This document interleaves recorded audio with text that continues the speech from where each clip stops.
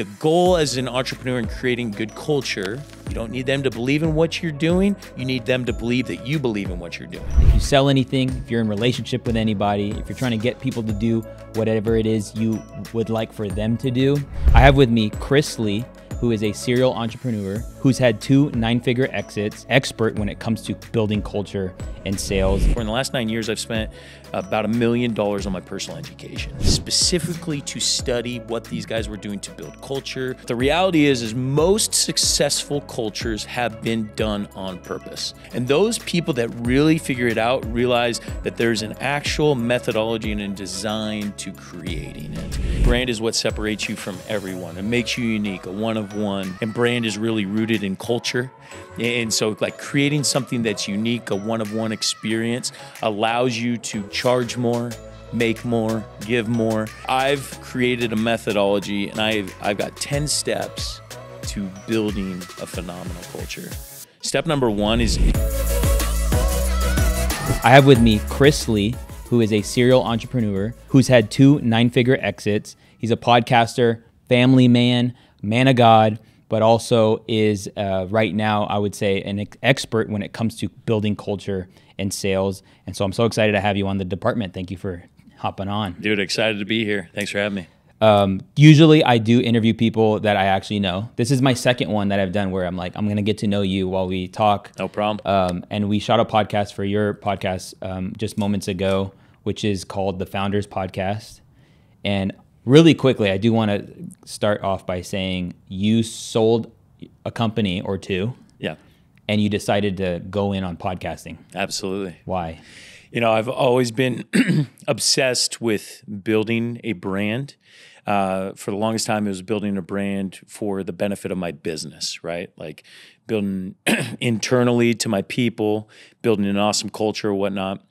And so I've known that the next level for me was always to go and build my own personal brand, speaking on stages, podcasting, those type of things, because I feel that through a personal brand is the way I can actually leave a legacy and impact millions of lives rather than just my own small circle of influence. That's cool. So like you see the value exceeds even what you made in what you did to build the company that you exited. Yeah, I think a lot of that is centered on the fact that I don't think that money is like the true value that we're after, right? Money is a derivative of value created, right? You get a lot of different derivatives besides money. And so for me, I'm constantly chasing value creation.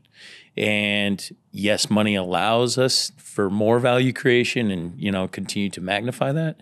So yeah, like for me, I just find so much joy and happiness in creating value. And so like that was the natural next step for me. Dude, I love, and I just love, because like, dude, content creation, I always like to say it's changed my life. Yeah. It's changed my relationships. Yep. It has changed my finances. It's changed opportunities. And it's cool to see somebody at your level really go into building your personal brand now, in this era.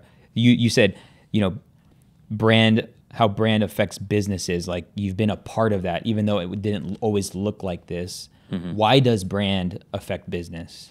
I mean, ultimately, brand is what separates you from everyone. It makes you unique, a one of one, right? Like you can be in a commoditized industry, like for example, I was in a very commoditized industry, the solar industry, right? Like there's not really much to differentiate between a solar panel on a roof, depending on the manufacturer or whatnot.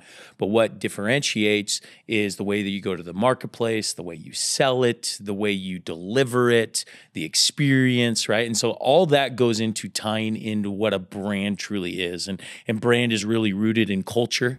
And so like creating something that's unique, a one-of-one experience, allows you to go charge more, make more, give more. And so that is what I have like made my life about, being obsessed with creating something that is unique and different from everyone else. Dude, I love that you make the connection of brand and how culture is a big part of that.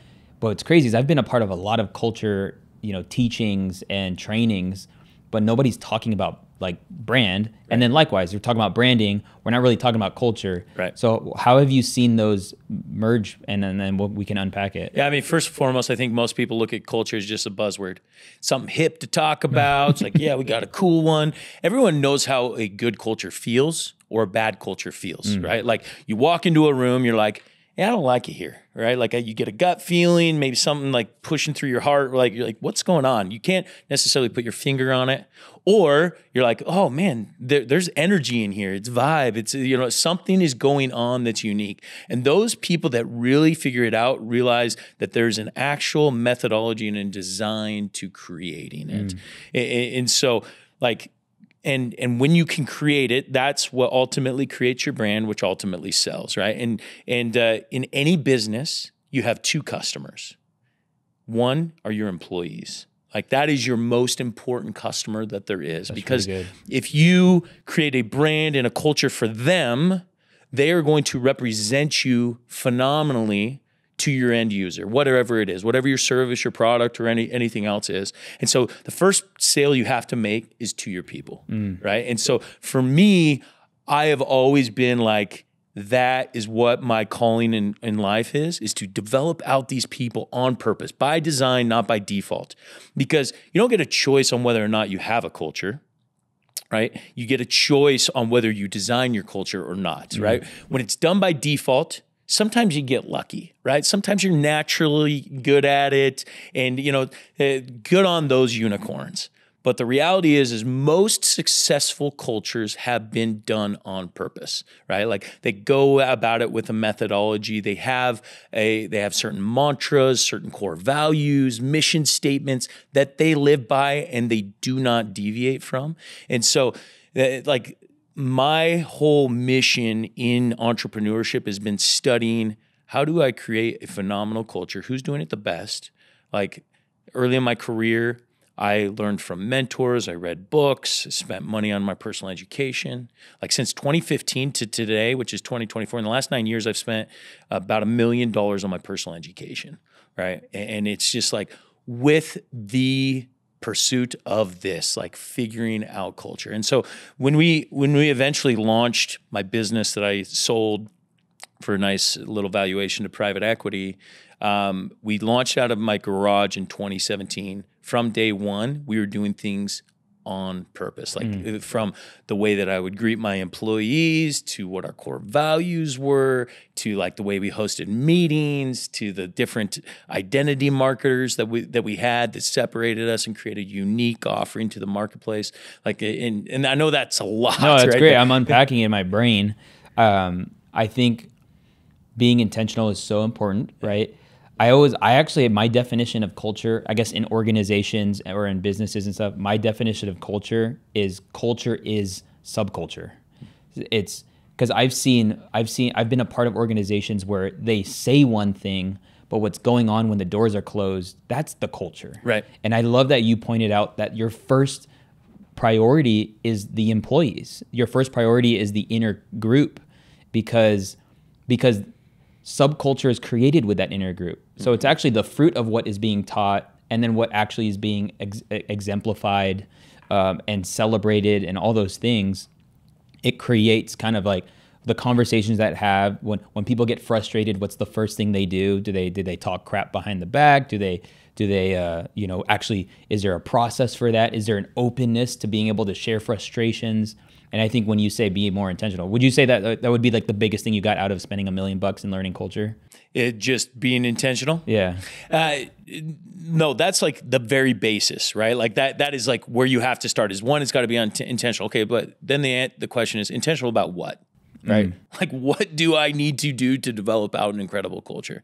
And so that's where I've created a methodology and I've got 10 steps to building a phenomenal culture. Step number one is you have to start with a mission and a vision, right? A mission is what is ambiguous. It doesn't matter what industry you are in, okay? It can be applied to any industry. So like if I started a business today and I created a a mission statement for the business, and we decided to change to a different industry tomorrow, the mission statement would still apply. That makes sense?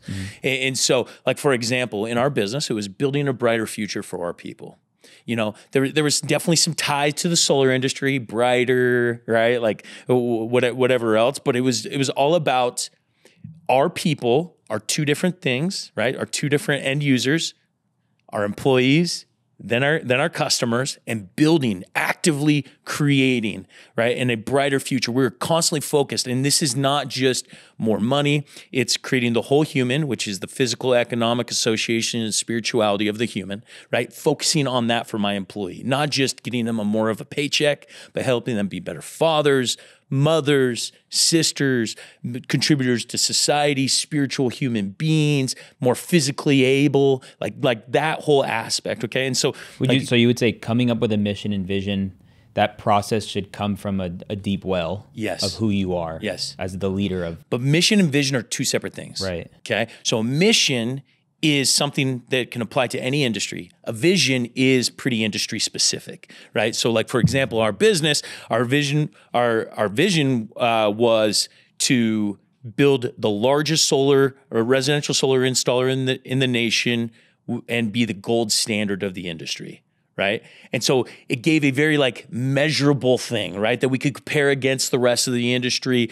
It's like, this is the North Star. It's big, it's gnarly, it's audacious, it's way out there, right? But you as an employee know if I'm rowing in the right direction. Is this getting us closer to our direction, right? The vision of the business. And does it align with our mission? Right? Like, is it doing things that are going to better our people, right? Like, is it creating a brighter future? And so those kind of are both big northern stars. And so you have to create that first. And then the second aspect, step number 2, is you have to have core values that you value most as a founder, as an organization. And this should have to be your guiding principles that you do everything off of. You hire, you fire, you promote, you recognize, you do everything. Like most people, core values are literally just something on a wall. They address it once or twice ever. Yeah, they might have like had the people memorize it at one point or another, but then that's it, right? And so that's where most organizations get this stuff wrong, right? Most of it's just a mantra on the wall, never used, never implemented, never recognized. And so then I go into like depth of like how that has to be utilized in order to run an incredible organization. This applies to families, this applies to business, this applies to churches. Yeah, the thing that comes to mind is, because I think a lot of people that consume my podcast are either W-2s, they're solopreneurs, or they have a small business and maybe they have a couple employees. But I feel like something that can get you prepared for a season of doing this at a high level is to do it for yourself. Absolutely. Like create a mission and vision statement for yourself. Yep. Create core values for yourself. Yes. Yeah. Absolutely. And so then with the core values, they need to be memorizable, right? Usually I recommend that if you can create an acronym that aligns, like that would be awesome. Like my business was SolGen, which stood for solar generated power. But we also created our core values as an acronym of SolGen. Synergy, outside the box, thinking, love of family, generosity, excellence, and no excuses, right? Like those were the 6 core values. But then that became the basis of the way that we ran our lives, right? And so if you're doing this on a personal basis, you ask yourself on a daily basis, okay, what I'm doing, does this align with my core values, right? Is this next project, does this next business decision, does this align with my core values? Same thing with building a team. If I'm hiring an individual, I'd say, all right, one of our core values is excellence. What does excellence mean to you? Oh, excellence means this. Okay, give me an example of the way that you were excellent in your previous work experience. Or same thing with like no excuses. One of our core values is no excuses. We take ownership of everything we do. When was a time that you owned something that wasn't necessarily easy to own? Right? Like these would be interview questions, okay? And then the same thing would be for analyzing their performance and deciding whether or not you're going to fire them. You have a little grid and it would be like always, sometimes, never, all core values, okay? And you're going to grade them as their manager. Okay, are they always synergistic? Do they always look for a 1 + 1 = 3 opportunity? Are they constantly outside the box thinking? Are they looking for new, bright ideas? Do they express love of family? Do they have a value of family at home, family at work, right? Like, do they do this? Is it always? Is it sometimes? Is it never? And then you decide, and you go through it and you grade them on a quarterly basis, monthly basis, whatever it is. And then you decide, okay, what are my standards with these things? Okay. So is it a 3-strike rule that if they hit a never at 3 different times, like, so maybe they hit it once, and then I go and I have a one-on-one conversation with them. I'm like, hey, you're falling short. You're not being very generous, right? Like, it's all about you here. It's not even a sometimes. It's always all about you. We've got to have a direct conversation here. If we continue down this route, unfortunately, you're not going to be a good fit for the organization. Have you ever wondered to yourself or asked yourself the question when you watch my content, how the heck does Omar's quality of video look and sound so dang crispy? It's literally the #1 question I get asked, whether it's privately in the DMs or people commenting on my videos on Instagram or even on YouTube. The reality is, I believe the quality of videos that I've been able to produce has been the recipe to my success online. And I want to give you access to my live document where I've listed out everything I use, both for the podcasts I create, to the YouTube videos I make, as well as to what I use for my smartphone to make it look and sound amazing. The reason I put it on a live doc is because I keep this document updated in real time with everything that I'm using. So just head over to thevideodept.co/crispy or just click the link down in the show notes. Let's get back to the conversation. Okay, so one of those values was family. Yeah. And I love it. How did you get through I mean, sometimes family could be used as a safe word to excuse, I think, poor relationship and culture, because it's like, you do what you can for the family. Yep. And I've been a part of organizations where it's like, wait, we're not a family. We're a team, but we're not a family. Yep. And it was like, oh, really? And that was like the consensus. And I totally understood, like, team, they have alignment and goal, but like family, we're not trying to, there's a job that needs to be done, and let's get this job done together. I don't know, like that's a great question. So first and foremost, your core values have to be yours and yours only. You don't need to conform with society. You don't need to do what's politically correct. You don't need to, like, if it works for you and not for me, that's fine. You're not part of my organization. Yeah. That's not who I want to attract. So love of family isn't this necessarily just like the Solgen family. It's actually, I value family values, right? Like, I want to build society. I want to be someone that contributes and give back. Even if I have a terrible at-home family life, I want to help improve that, right? And so like that was more of the core value. But to your point, was Solgen a family? Absolutely. Did we believe in loyalty? No. Loyalty is where people get it wrong in business. That's really good. So we believe in trust and not loyalty. Loyalty is, I do things regardless of what you do for me, right? Like, if you're unequitable in our relationship, I still stay loyal to you. That's bullcrap in business. And I think too many business owners expect that, and it really screws them. Because what happens is when that's a slave and a master mindset, okay? Like, you are loyal to this position and you have no choice in it. That is a slave master mentality. And what happens to a slave when they want to leave? They leave in the middle of the night, right? And so and here's the unique thing, where a trusting relationship is, and this is all part of our culture, and something that I truly believe, is that a trusting relationship has to be equitable, right? Like, I have to provide opportunity for you as an employee that is equitable, pays you right, not just in money, pays you in culture, pays you in opportunity, pays you in other things. I'm helping you become a better person all around, right? And in turn, you're giving me your best effort. Anytime that trust is broken, I'm either going to fire you or you fire me, right? And the beauty of it is, right? So most employees, they either outgrow the business, grow with the business, or are left behind, right? Like, it's one of the three things. And if they outgrow the business, they should leave, right? And I actually encourage my employees. I'm like, look, I don't expect you to be here forever. That's a slave and owner mentality.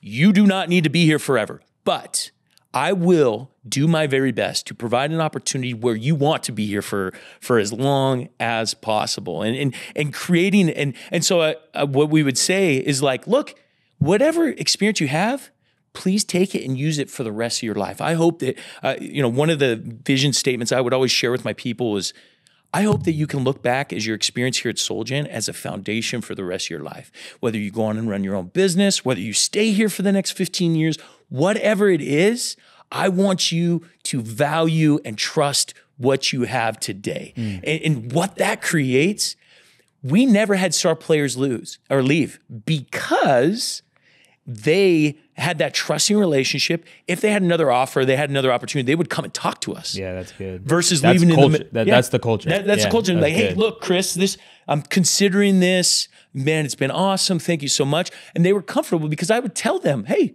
it's okay if you leave. It's okay. And they would come, and guess what? 9 times out of 10, we'd be able to like, dude, did you know that you have an opportunity here? Or you have oh, I didn't realize that. Thanks for clarifying that with me, man. I'm going to turn these guys down and I'm going to stick it out. Yeah. Right. And so that is the core of like, when you're talking about family, it's a trusting relationship, not a loyalty relationship. I love that. Craig Rochelle, leadership guy, he says that there's 2 ways that you can create trust in a relationship, and you can make somebody either earn it or you can extend it first and let them lose it. Yeah. And he said they both have pros and cons, but he said the reason why we extend it is so it allows us to move faster. Yes. Hey, you are empowered to crush this, and it's on you to actually ruin the trust as opposed to, you trying to work for it. Yeah, I mean, I could talk about trust forever, right? Stephen Covey talk, the speed of trust. You earn trust 1 drop at a time, and in a bucket, and it can be lost with 1 swift kick. There's so many aspects to building phenomenal trust. But yes, like trust, there's the reason why in the 5 dysfunctions of the team, the number 1 dysfunction of any terrible team is a lack of trust, right? You have to establish trust. You establish it through vulnerability. There's all different types of ways that you actually create it. But that just kind of goes back into this whole aspect of creating a culture that lasts. So was that number 2 or was that step 3? The core values. You started getting into the core values. So step number 2 is having core values, but you hire, you fire, you recognize, you promote, right? Like it's constantly part of your meetings. Like, dude, I could literally talk about step 2 for the rest of the podcast. Yeah, I feel there's so many aspects that go into there, but but at the end of the day, like the most important thing in building any culture is consistency. Whatever you choose to do, whatever you do by design, it has to be done over and over again, regardless how you feel. That's really good. Just walk through quickly. Step 3, 4, 5, 6, 7, 8, 9, 10. And then we'll go into the questions I have. I will leave it. It will take too long. Take too long? Yeah. But we can. If you're looking for it on my Instagram under my links, I sell a $29 10-step guide. Dope. So I would say jump into there, grab it all. That's good. And I think people at every level should consider this. Especially for self-leadership. Yes, yeah. It literally, culture applies, to your point, 1-man team, 2-man team, family, church, whatever. It is literally the root of our society. So you sold your business after starting it in 2017? Yes. That's kind of fast. Like, how do you even sell a business? Yeah, that's a great question. Most people have no idea. Well, because most people are starting businesses out of a problem they're solving. Yep. Maybe they stumbled into it, or it's like a passion. But like the concept of selling to a guy like me who's creative, and I even just think of like, nah, man, nobody's gonna buy this thing. But like, did you build it to sell? Yeah, absolutely. So how did you even know to do that? Yeah, so I mean, it was really my previous experience, right? Okay. You can say 2017 to 2023, man, that's fast, that's great. I mean, I'm 39, almost 40 years old, right? I have a lifetime of entrepreneur experience. I've built my own businesses up before this. I've had failures, I've had little successes. I went and worked for, after owning several businesses, I went back to work for somebody else to study. So I, over a 4.5 year period of time. I worked for 3 different organizations specifically to study what these guys were doing to build culture, to build businesses to sell, to build things on purpose, right? Meanwhile, going to masterminds and coaching events and like just everything really culminating into launching this business fall of 2017 out of my garage, right? Day one, absolutely everything on purpose from where we spent our money. The reason I launched it out of my garage is because I knew that a facility didn't really matter. That was the least ROI. The best ROI was marketing, branding, and team. And so I started spending money. And I have a pretty nice garage. It was a 3,500 square foot shop. Eventually, we grew out of that. We had 53 people showing up every single day out of my garage in the solar industry. Okay. Yeah. And so we had 53 people. We were bursting at the seams. By the time we moved out of my garage, we had several locations, but that was our headquarters. We'd already done $75 million in business in 2.5 years. And but going back to day one, everything was on purpose from the organizational chart that we were creating. Like we had a roadmap to, okay, this is how we go when we build a $100 million business, right? Like this is how many employees we need. This is how many salespeople we need. Like going through and structuring all this. All right, this is how I'm going to interact with my employees. These are the things I'm going to create for a vision and mission. And don't get me wrong, I didn't have it all figured out. I had a good amount figured out through a lot of study and experience, but a lot of things I was learning along the way. But like, I'll give you an example, like some of the markers and things that I did. Like day one, I was like, all right, I'm going to give everybody a high five when they walk in. When I walk in and greet my employees every single day with a high five. Seems weird, seems whatever, but I'm going to do it. So every morning, high five, good morning, how are you? Tell me about your day, boom. That started with like, we're in our 400 square feet in the shop. There's 6 of us. We're doing it. People are like, this is weird, whatever. And I'm sitting there, I'm preaching vision. I'm like, hey, we are going to be the largest solar provider. Like, yeah, right, dude. We are in a unair conditioned shop.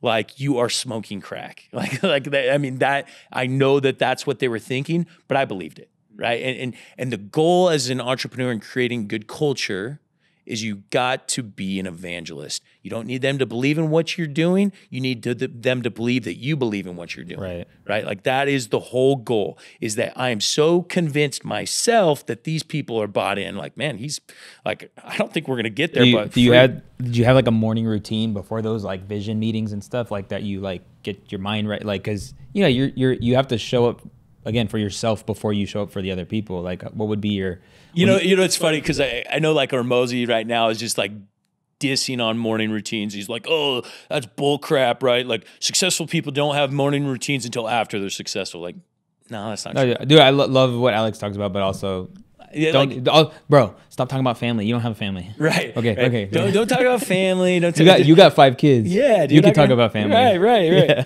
So yeah, I had a morning routine. And like I had a year prior to this, I had figured out my physical fitness, right? And that was like a big changing point in my career. Up until that point, I was fat and like just didn't make it a huge priority. And then there was a snapping point in which I entered a competition, won a bunch of money because I'm a very competitive guy. I'm like, dude, fitness is necessary. And so my morning routine was, yes, I worked out most days, not 100%, but most days I would work out. Most days I would read my scriptures. Most days I would say a prayer. Most days I would spend a little bit of time with my wife and my kids, right? And anybody that claims to be 100% is lying to you, right? But my goal is always to get a passing grade, right? If I'm a C or a B, like I'm winning, right? If I got more in the positive column than the negative column, then I'm winning. So like that helped me get jazzed before the other day. But a lot of times it was self-talk, right? Like look in the mirror, like I do not feel like it today, but I'm gonna smile, all right? Like Chris, you're gonna smile. When you walk in that door, you gotta bring the heat. Okay, boom. Hey, good morning. And like 6 minutes before I was depressed and like just like being bogged down by cities and licensing and like potential fines and everything else that's like crumbling down around me. But I knew who's my number one customer. These guys, and I have to sell them on it, and I have to help them see that I believe in this, and I have to bring the energy, right? Like I have one friend that says being a CEO is the chief energy officer. Like you've got to bring the energy, and if you're the CEO of your family, the CEO of just yourself, the CEO of your church, you've got to first and foremost focus on bringing energy. That's so good. And so like that was the first thing that I did by design, was bring energy every single day. And later it became exhausting. Yeah, because I would ask, how do you do that and not come off as disingenuous? Is that I really believe that who I am, right? Like it's not, it wasn't fake for me.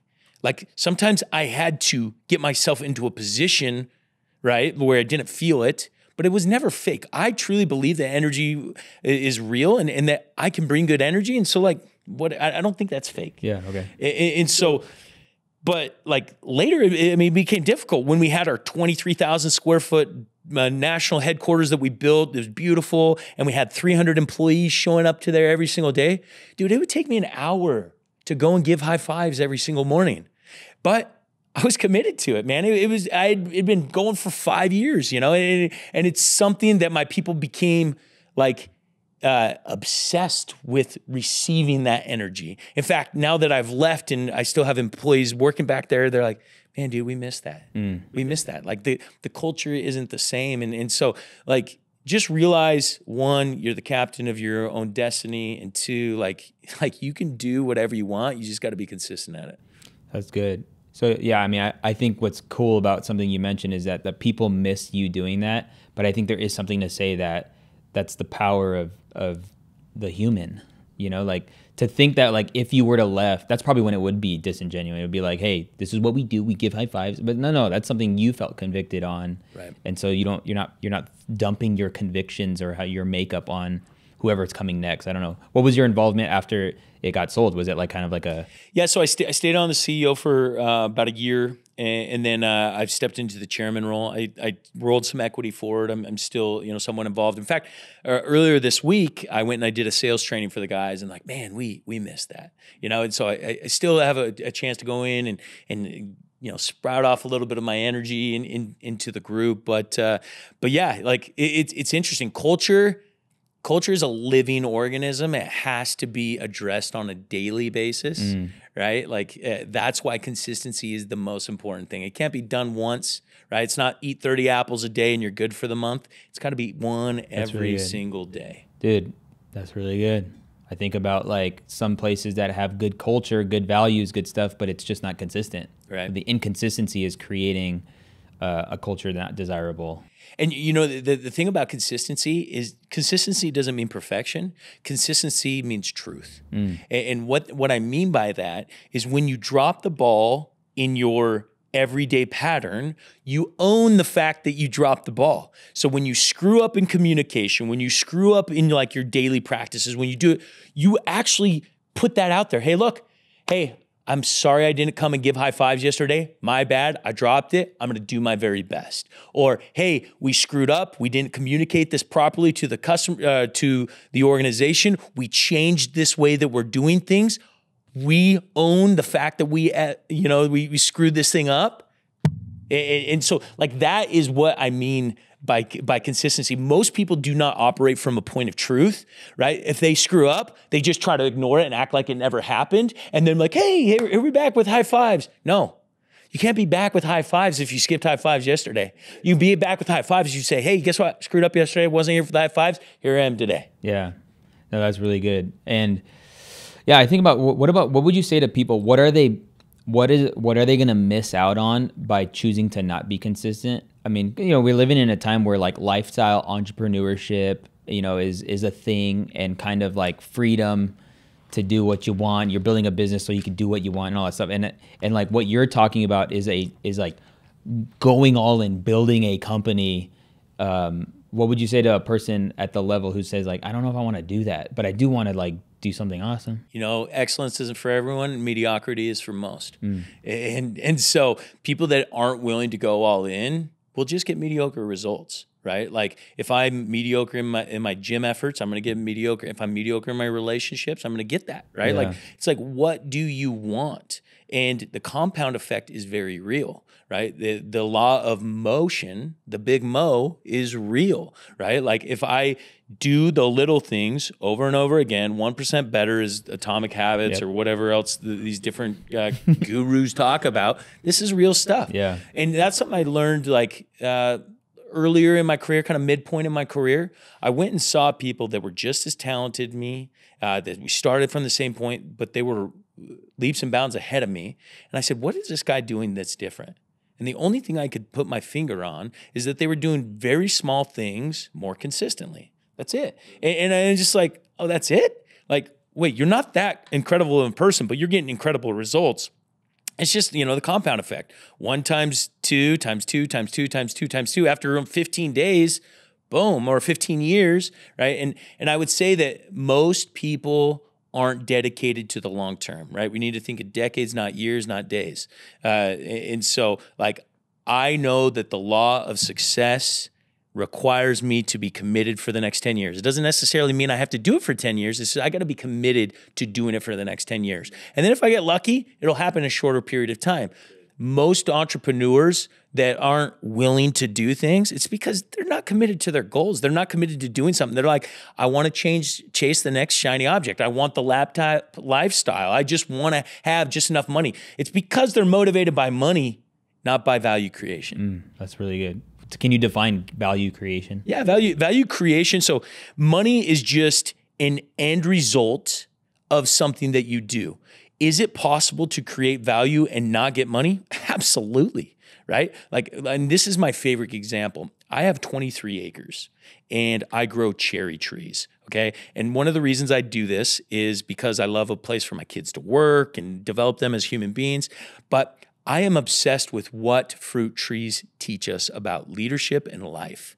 And so I have cherry trees. The unique thing about cherry trees is they are a early season. So right out of the winter, they start blooming and they're beautiful. But what can happen some years is that a frost comes in and kills the blossoms. And guess what? That season, no fruit. Does that mean the tree's bad? No. It doesn't. The goal is not the fruit. It's not the production at the end of the season. It's being the tree, right? And so what I am focused on in creating value is watering, fertilizing, trimming, pruning, being like this beautiful tree that is capable of producing fruit. I know that alternate things are going to happen. Sometimes there's going to be years of bad weather. Sometimes there's going to be bad partnerships, some poor decision making, whatever else that is going to impact the fruit being produced. Just for a season, though. Just for the season. But and so what most people do when they're focused on the fruit or the output or the money is when it doesn't produce it, they chop the tree down. Oh, this tree doesn't work. It's not the right thing. Dude, this is a beautiful fruit bearing the potential, right? Like, and the goal is to be able to create value in this.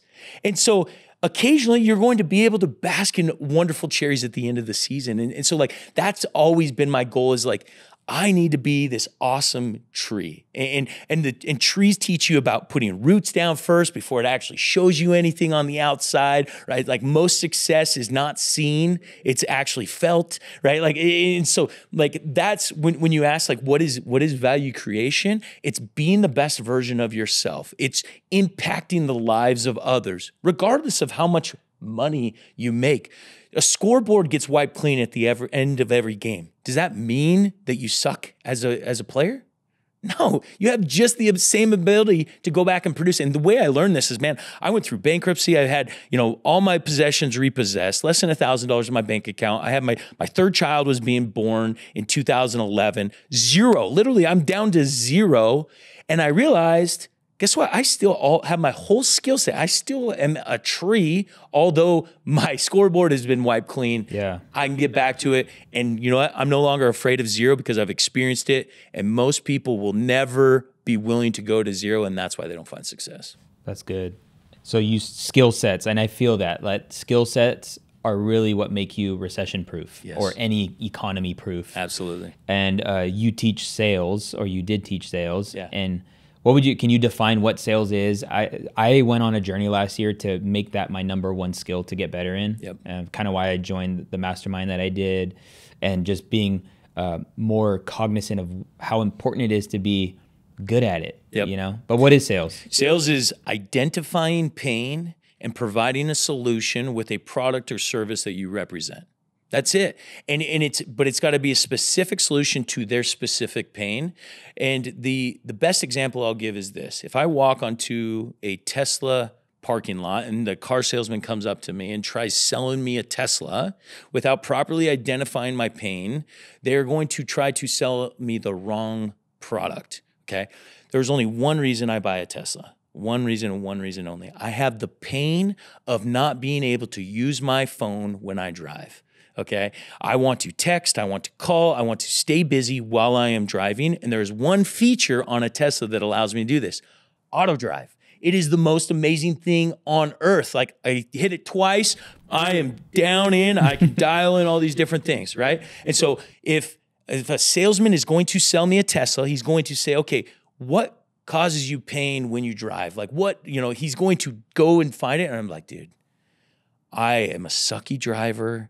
And I'm scared that I'm going to die at the wheel because I love to text and drive, right? Like, that is my pain that's associated with driving. Dude, is that the only thing that scares you? Yeah. What are your main motivators for a car? Dude, just that they can take care of that pain for me and be reliable. Boom, I got you a nice Tesla Model 3.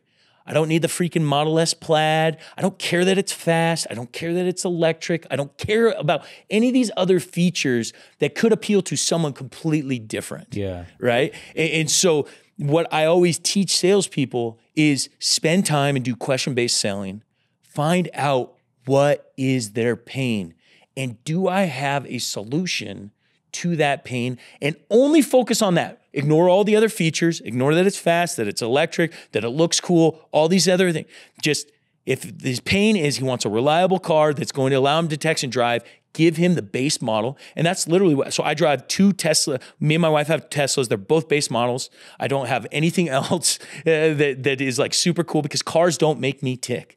Right. And so, like, that's the best example I can give to anybody of like what sales is. Good. And being able to apply it, and then just being a fanatic about your product, being that evangelist, getting your customer to believe that you believe in your product. Yeah, that's good. I found that in the process of growing in the skill of sales, is listening is so key. And as a content creator, what I didn't realize that I was really good at, because like I was making content and people were persuaded to buy whatever it was I was talking about on a video, but it's because I'm listening to that pain. It's, if you want to be good at sales, you should become a better listener. Yeah. And here's what it's done is, when I'm in a conversation and you tell me your pains, like you told me when you walked in, like, yeah, dude, we haven't gotten YouTube figured out. It's like, I can address that. And I don't have to talk about any other platform, but use like specifically the verbiage and the word choices you're using. It's copy as a marketer. Right. So, when people say, dude, like, I just hate how I look on video. Okay, I'm going to use that as an email headline. Do you hate how you look on video? It's going to resonate because you're literally using their language. And I just found out, like, just become a better listener, and then in your marketing, use the same phrases. There's a term in production called bokeh, or depth of field. But most people just want the blurry background. So for me to get you to click on this email that would teach you that very thing. Just, do you want the blurry background? That's it. Are you it's funny. I actually do you want to pop out in your videos? That's what they're like using. Yeah. So like, yeah. I just shot a podcast the other day with this guy that runs $1 billion business up in Canada, and literally he emails me afterward and he's like, dude, what equipment are you using to get a blurry background? Yeah. Like that is the exact language. And then as the expert or the person that's selling, it's the lens and the camera combination and all that stuff. But I think that's really good. Like, if I'm trying to think about like a person who doesn't think they need to be good at sales, but if you freaking are going into business, it's almost everything. Sales is the root of everything, the root of relationships, the root of getting what you want. So don't go into business if you don't want to get what you want, and you have to learn sales in order to get what you want. That is pretty simple, dude. I've been doing it in parenting too. So Ruby's 5 years old, and I'm teaching Amanda that she can be persuaded to do the thing that we know she needs to do. Absolutely. And obviously, as parents, we understand that it's in her best interest to take a bath. Yeah. But maybe if I just say, "Hey, Ruby, go take a bath," she's not going to want to. But if I say, "Hey, Ruby, you want to get dessert after dinner?" Yeah. What if we have dinner, you take a bath, and then we go get Yogurtland? It's a yes, and it's just all how it was framed. It's me understanding how Ruby, functions and how she likes certain things. But I just think more people, if you got better at sales, I think your life would be better. Yeah. Absolutely. I attribute most my early career was knocking on doors. I mean, talk about a drinking from a fire hose in marketing and sales, right? Marketing, I'm getting someone's interest. Sales, I'm closing them down on an offer, right? And like if you do not understand this, like go get a network marketing job, go get a door-to-door job, go get a sales job. Like that is the best investment you can make in your career if you want to eventually get into business or get anything that you want in life. Yeah, that's good. So you have 5 kids. Yeah. How long have you been married? 18 and a half years. That's amazing. How have you, as you've scaled and built and even lost it, like what would you say are some of these key principles as an entrepreneur who's a family man? How do you stay intact and present? Yeah. So for me, it's priorities. God first always. Doesn't matter, right? And that was something that was taught by my parents, and so they helped me put value on giving back and God and just so many things. And they taught it to me from a point of not having a lot of money, which was awesome, right? And so like that was like first and foremost. And attached to that is my family, right? God and family are very synonymous for me, and so most entrepreneurs choose to build a business and then try to have a family around it. I chose to have a family and build a business around it. And so like the way that I am able to have a successful, and I don't claim to be perfect, and I definitely have never always been perfect. There's been lots of times I've screwed this stuff up and everything, and I've learned through a lot of experience, but it's a balance of impact. Time balance is impossible. Balance of impact is possible. So if I can live in the presence, if I spend 15 minutes with my kids, but it is so impactful, so engaged, so like asking questions, that is so much more valuable than spending 3 hours on the couch next to them, both scrolling on phones or watching TV or anything like that. Because I understand that like being a successful business owner sometimes takes a lot of time, right? Sometimes it takes 14 hours a day. Sometimes it takes being on the road. Me and my wife were having a very intentional conversation 3 days ago. I'm like, babe, with building my personal brand, I'm going to be on the road a lot more, right? I'm going to be traveling and doing podcasts. I'm going to be on stages. I said, we need to create a routine for the days that dad's home and the days that dad isn't. I said, when the kids want to have friends over, let's do it for the days that dad isn't. Right? When dad's home, let's not have friends over. Let's not have anyone else. I want that to be dad and kid time, right? Like I don't want there to be any other distractions. That way we can be impactful and they can still have best of both worlds. There's going to be time I'm traveling so they can have those friends. They can do those things. It's going to be very on purpose and intentional. I said, let's get on the same page here so that we have this like routine, the way that we study our scriptures, the way that we pray, the way that we do things as a family, the way that we journal together and do these different things. And then let's have a cadence of when I'm on the road, like, should I send my journal of gratitude via text to kind of the whole family so they see that, hey, we're still kind of keeping this, but it's a different way, right? And so just everything is very much, has to be by design, has to be on purpose. And like I said, by no means do I have it completely figured out, but I'm learning. That's cool. I think it's really cool that you said be intentional and then you control it, right? Like you decided that when you're gone, it's that. I love that. It's really good. I think a lot of people aren't considering. I think that's what it is. People aren't considering their family with the business decisions that you're making, and like, what good is it to, gain the whole world but lose your soul or family in the process? Dude, I thank you for this podcast. I think what I think the theme that came out of it was just living a life of intention, and the amount of intention you live in, it's honestly convicting. You know, I'm a creative, man. Like I go with the flow, and in so many ways, I know the things in my life that are intentional, the things that nobody sees, but I could be way more intentional when I am upfront and with people. And so I thank you for that. I think I'm going to be better because of it. I appreciate your time. How can people connect with you and follow what it is you're doing? Instagram is probably the best route. I mean, all social media platforms at Chris Lee QB, like quarterback. Chris Lee is not a very unique name. What's QB mean? Quarterback. Oh, for real? Yeah. Okay. It was my first handle. It was my first email in 7th grade. Dang. You know, back in the mid 90s, chrisleeqb@hotmail.com. It's literally been my username for everything. It's my distinguishing factor because Chris Lee is not a very unique name. And, you know, so that's where you can find me everywhere. All right, Instagram. And then you got your podcast, the Founders Podcast. So the Founder Singular Podcast, you can find us on YouTube, all the different platforms. Yeah. Dope, dude. I appreciate you being on. Yeah, thanks. If you'd like an email sent to your inbox with the breakdown of various conversations that we are having and action items, tap into the newsletter. The link is found in the show notes or the description. And subscribe if you're not already. Appreciate you for watching or listening. We'll catch you in the next episode.